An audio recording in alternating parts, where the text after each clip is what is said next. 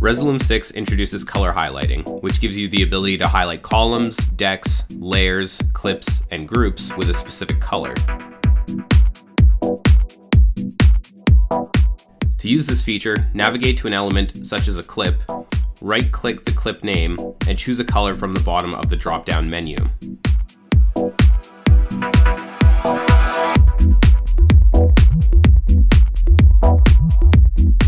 The same method works for columns, layers, decks, and groups as well.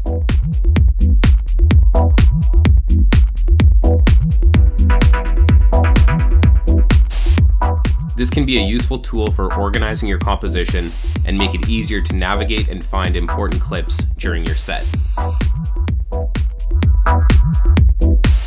Download a free demo of Resolume 6 over at resolume.com.